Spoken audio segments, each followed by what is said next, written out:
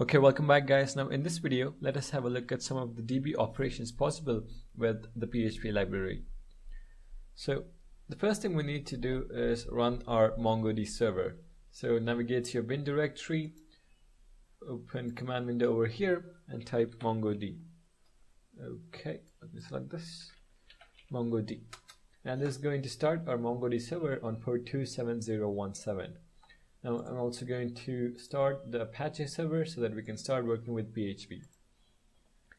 Okay, so if you recollect from the previous video, I had a folder called PHP MongoDB, and what I have done is create a new file called demo.php and included just one line of code which is going to require autoload.php for, and this is basically for the working of PHP library, so just go ahead and include that. And also I would like to say that I'm going to be having all the files related to this series on my GitHub page, and I'm also going to drop a link to the GitHub page in the description below. Okay, now what we need right now is a MongoDB client that connects to our MongoDB server. So this client is going to give us the access to all the databases and the collections within them. And for this purpose, we have a MongoDB Client class. And this class will be the entry point to the PHP library.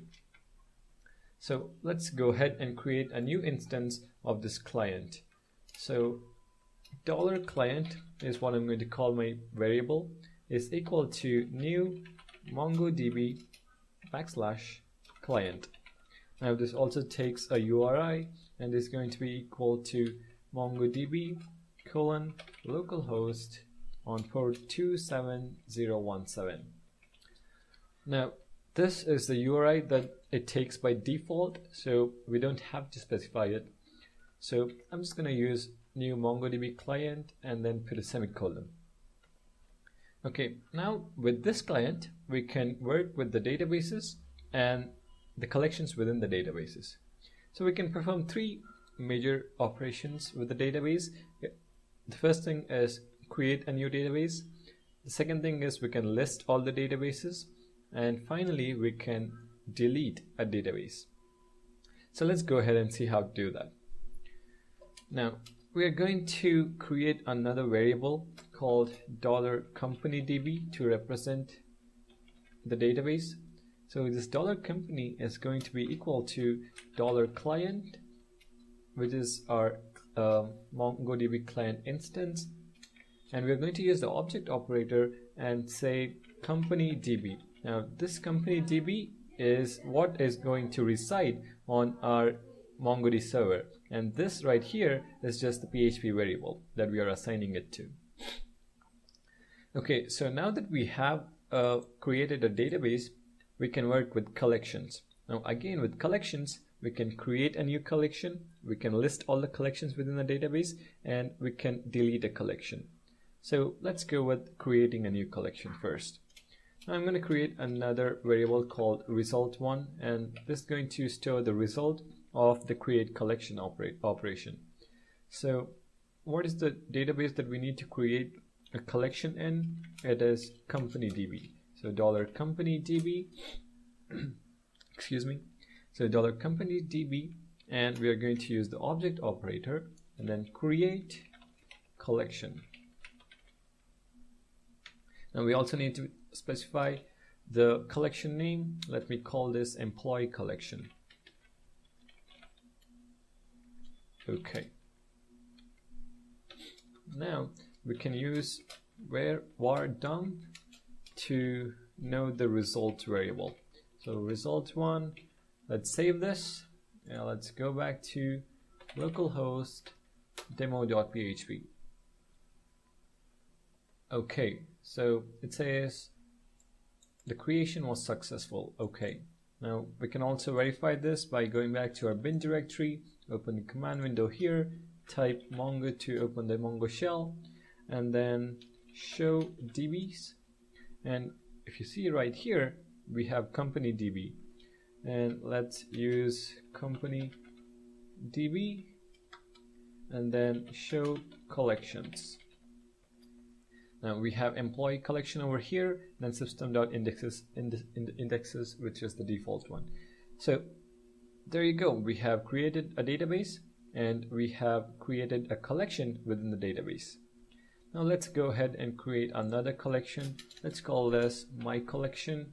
Save this and let's run our script. So again, we have created another collection. So show collections, we have employee collection and my collection. So now what we can do is, since we have multiple collections in the database, we can list them out. So over here, I'm just gonna comment out over here, and then let's work with listing the collections. Now we use the for each loop to iterate over the list of collections that we retrieve, and we're going to be working with the company DB. So we select the company DB and then the object operator, and then the function we use is list collections. Now when we retrieve each collection from the list, we are going to assign it to a variable called collection. So this right here as a $collection. So every iteration, it is going to assign the collection to this variable, and we can use a variable underscore dump and $collection. Okay, now let's save this and refresh, and let me hit on Control U, and over here you can see we have my collection listed out, system.indexes, which is the default one, and then the employee collection. So that's how you list out the collections. Okay, so let me comment this again and let's go down a bit. Okay, so we have created a collection, we have listed the collections, now it's time to delete a collection.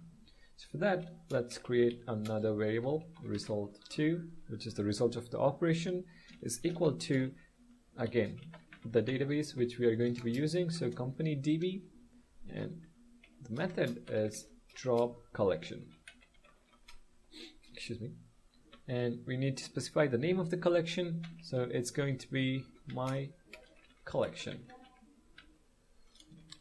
Now let's also variable dump and then $result2, and let's save this and we refresh it, and this okay was successful. And if we go over here and say show collections, we see that we just have employee collection and system.indexes. So that's pretty much it about collections. We created a collection, we listed the collections, and we deleted a collection. Now let's do the same with database. So let's create a new database called newDB, and let me insert a collection. So $result2, okay, we're gonna have it as it is, and create collection, and let's create, sure, we can, okay, new collection, let's go with new collection. So let me save that and refresh it. Okay, we have created successfully. Okay, and now we can use the client variable to list all the collections on the server, list all the databases on the server. Excuse me, I have a pretty bad cold. Okay, so where were we? So we have created a collection, so we can use, okay, let me comment out over here.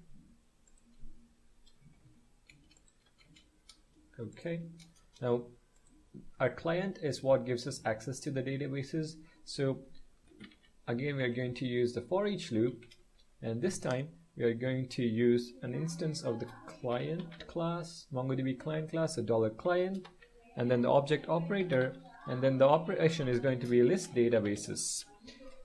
So we can have each database listed as $db, and this is going to help us in variable underscore dump over here, and this we can specify $db. Now let's save this and let's refresh, and let's say Control U, and over here we have our company DB, which is the first database we created. We have the local DB, which is the default database, and we have the new DB, which we have just created. So that is how you list databases. Now the final thing is to drop a database. So again, we're going to be using $client is equal to, okay, sorry, I'm going to be using a result variable. So let's call it result3 is equal to $client of, and what we need to use here is the drop database method.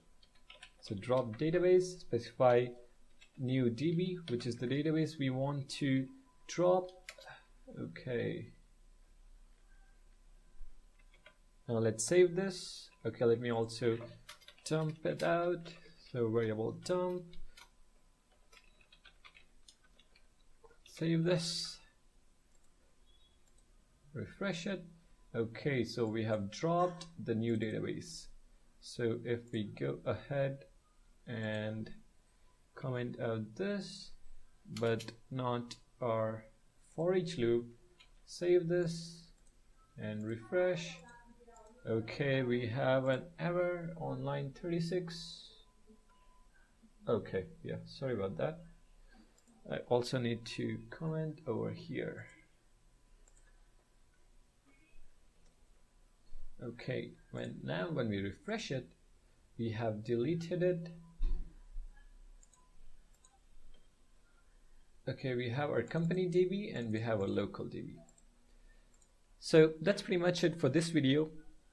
6 main points to take away: how to create a database, how to drop a database, how to list a database, how to create a collection, how to drop a collection, and how to list collections. So in the next video, let us see how to work with documents. So thank you guys for watching. Don't forget to subscribe, and I'll see you guys in the next one.